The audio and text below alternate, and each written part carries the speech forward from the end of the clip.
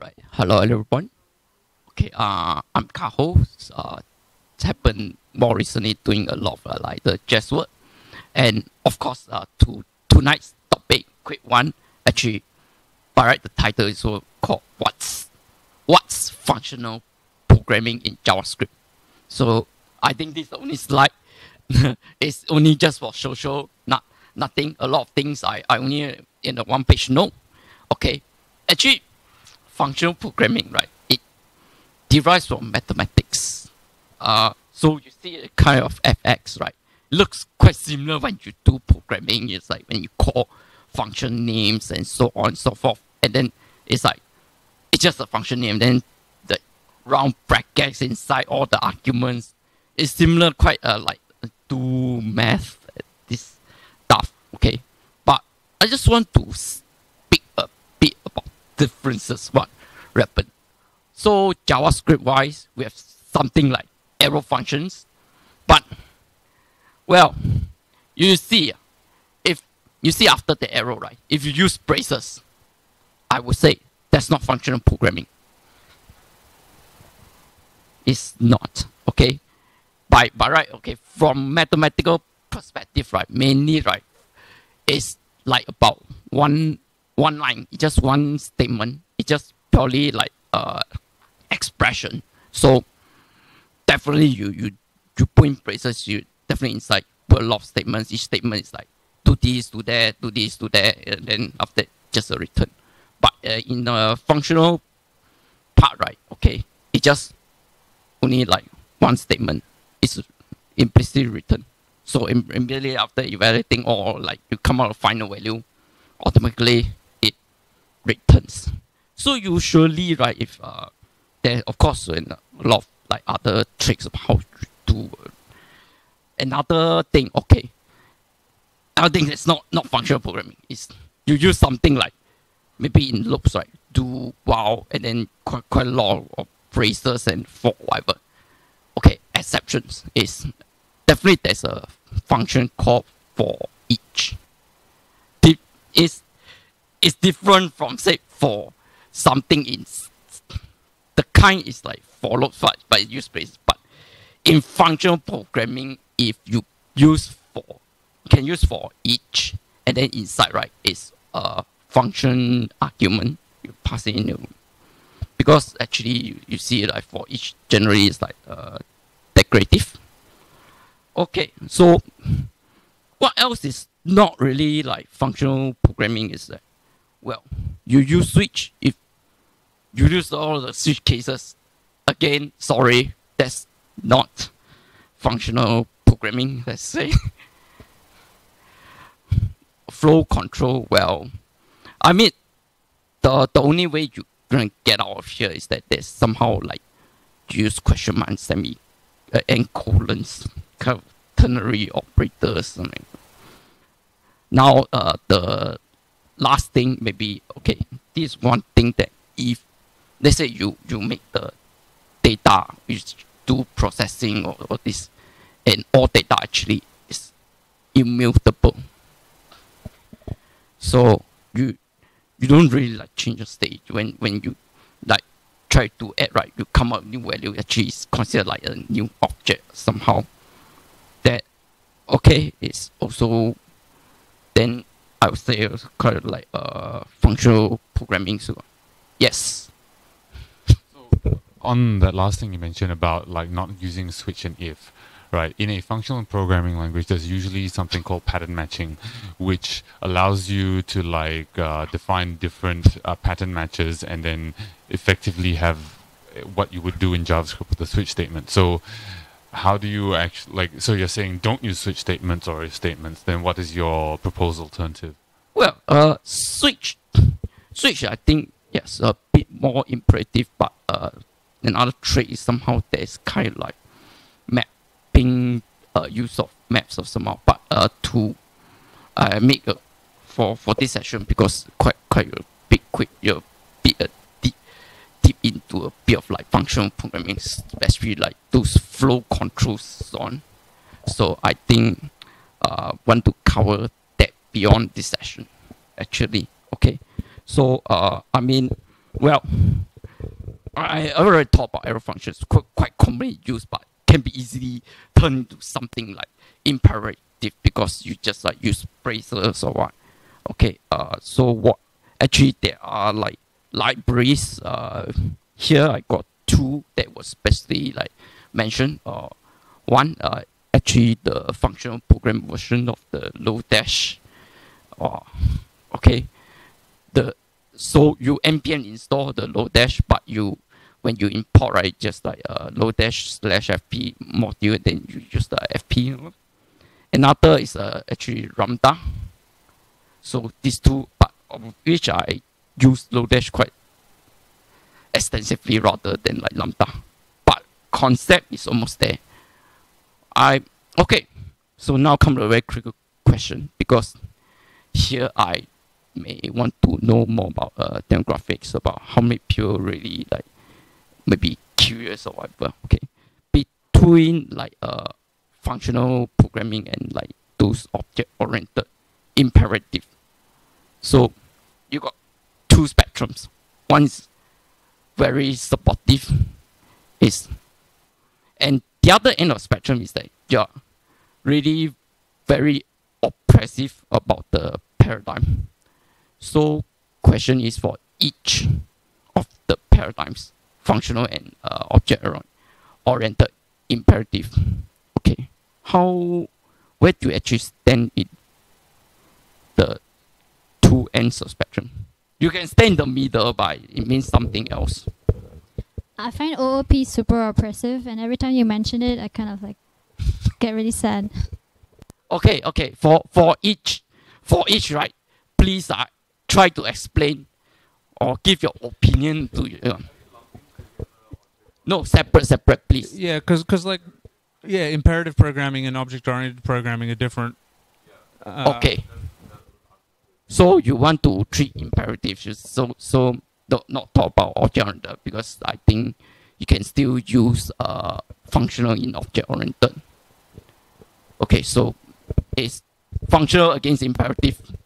How do you want to collect these votes? Like, how's this going to work? Like, I've only got a hand up and down. It's like a bull. Okay. I think we randomly select each person and explain. Yes or no? Okay. We start from functional first. Who very supportive or not? Do you find it oppressive or? Yeah. So hands up for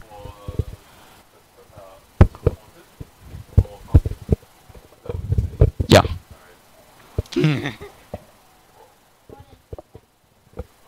Wow.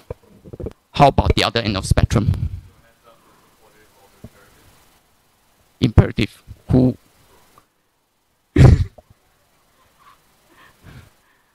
Okay, how about being oppressive about functional programming? No. It's not oppressive at all. Oh. A lot of people who advocate for functional programming are not necessarily pragmatic. I think a lot of the time when people are pushing for functional programming solutions, it's more about some kind of idealized purity rather than, hey, I just need to get some stuff done. If I want to throw in an if statement here, so what? So. And I think this is one thing I personally like about JavaScript, is the fact that it allows you to do kind of a mix of both. When you have a task, and you want to break out of the pure functional paradigm, you can do so for either practical purposes. You need to get stuff done fast, or the computer needs to get stuff done fast. Sometimes functional programming isn't the fastest approach, unfortunately. Well, actually, it's also down to the skills of how people like really learn about functional programming. So actually, I mean, how many of you actually have really like no idea? It's like this is your first time you heard about functional programming. Any first time that you heard about functional programming? Has anyone used functional programming? I mean, just like a poll in general, I know, Nuni. I mean, first of all, remember, anyone use arrow functions with all the braces? Yes. Because, well, but if you use arrow functions with rounded brackets, I'm going to tell you that one is really another form of functional programming. Yeah.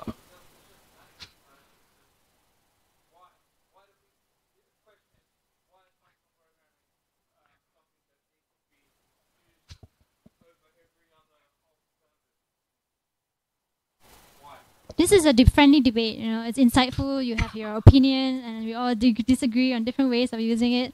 Like, I'm fine with curly braces Yeah. because I'm gonna do something in it. Okay. Like the focus on like lexical syntax is actually a bit optional, if you will.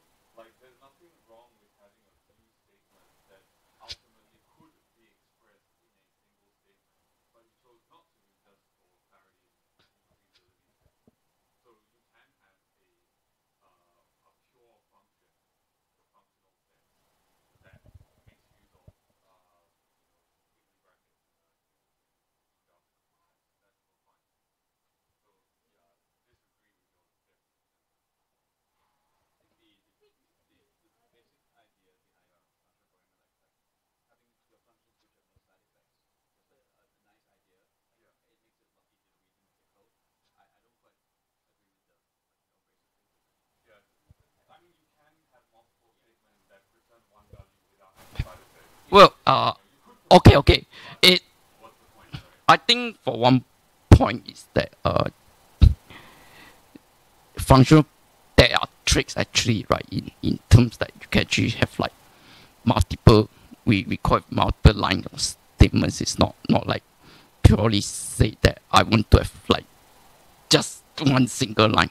It's just that you make out About it in the context of JavaScript or yes, JavaScript. It's just that maybe because it's just literal meaning. Say that if you use braces, the chances are you're just like coding like do this, do that, or somehow. And then okay, actually, you see it from mathematical point of view also, right? Because this fx, right, your x is actually your input. They always return. They always an output. It's not like saying it's a void function. Although I mean, true to form, you can actually return nothing in functional programming. Like say you return a unit, actually inside is really nothing. so like examples be for each, right? The for each function. Then that's definitely you don't return anything at all. Generally, okay, when it comes to functional paradigm, okay, here's what I have a few points, but definitely what some other people say is one of which is talking about parallel and concurrent programming, really, because it's like we're just passing functions as arguments here there, and then there's also like abstraction over data and abstraction over behavior. Whereas imperative may not be saying we just try to abstract behavior.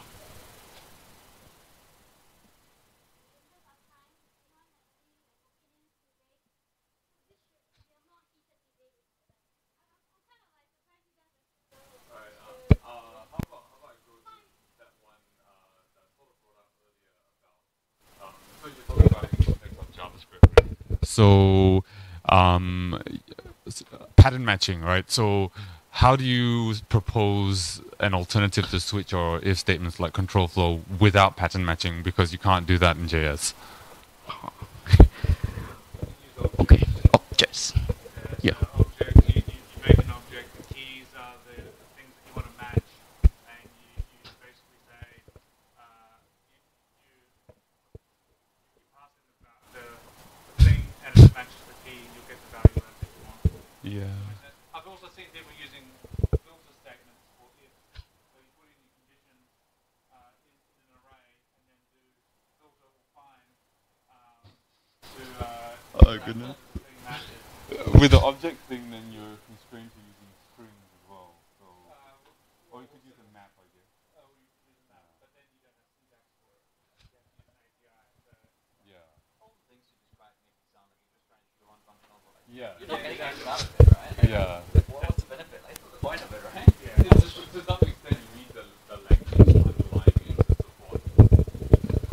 I think the general idea of like trying to keep with functional programming, the idea is that you want to kind of like not have stuff going on all over the place. You know, you want the code, each line of code shouldn't be affecting pretty much anything other than the code, a few lines before it, a few lines after it. And functional programming helps you do that. And when you've got big if statements, things like conditional logic trees, you have things which are 50 lines after, an else statement 50 lines after the conditional. So it can be very difficult to understand the control, the flow there. So perhaps a good approach would be to filter the data before you get to the thing where you're going to process, before you have that if statement, so you just don't have to have that conditional in there. So in general, I think it's sort of a good idea, but it's not something that you should have arguments with your co-workers about. It's right usually code in any paradigm. Yeah. So like if you're doing that, your problem isn't that you're not using functional programming, right? Yes. Sorry, before I forget about it, yes, there's one more thing that I think maybe you might need to consider is, I think, performance. So using the same code written using functional and using another paradigm, if you have a really long like array to go through, like which one is actually faster, you might want to use one instead of the other. Yeah, I saw some article about them comparing some JavaScript functions using filter and using the for loop, and then they found that the for loop was actually much faster. I need to go and find the article. I can't remember was it for loop or something, but it's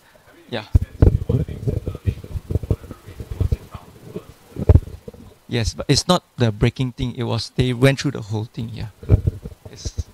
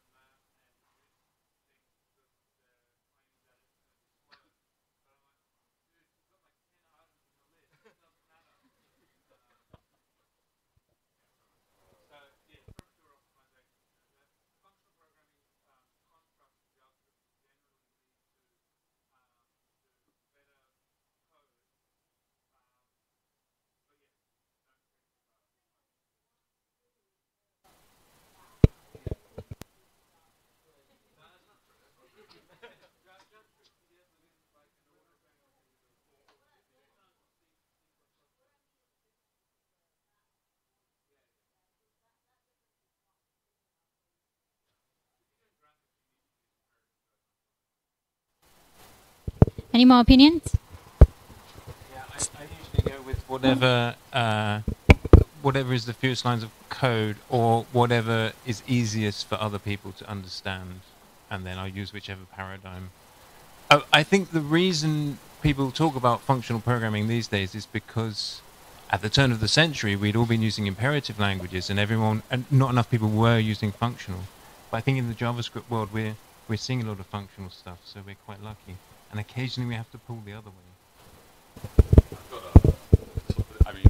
What you said just reminded me of the fact that let's not forget one of the main things that makes a language functional. It's not the only thing, but it's one of the most important things, is that you can pass around a function as a first class, like a primitive, right? It's not like, I think like BASIC, for example, and many others, the function is like lexically where it is and it can never be passed somewhere else. And that's one of the great things. Like a lot of us are doing some aspects of functional programming without even thinking about it, just by virtue of the fact that you can pass around a function.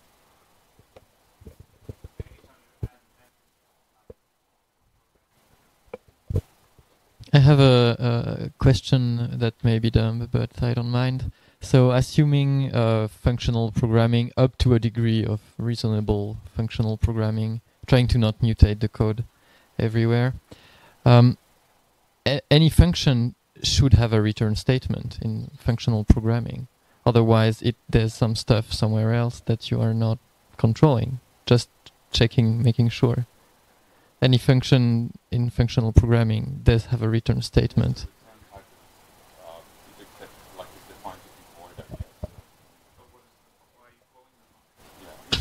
Yeah.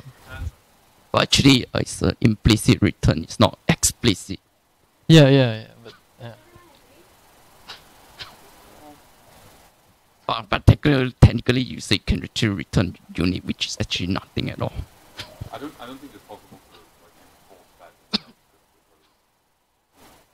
Yeah, I think that's not the point of JavaScript. Starting to enforce stuff.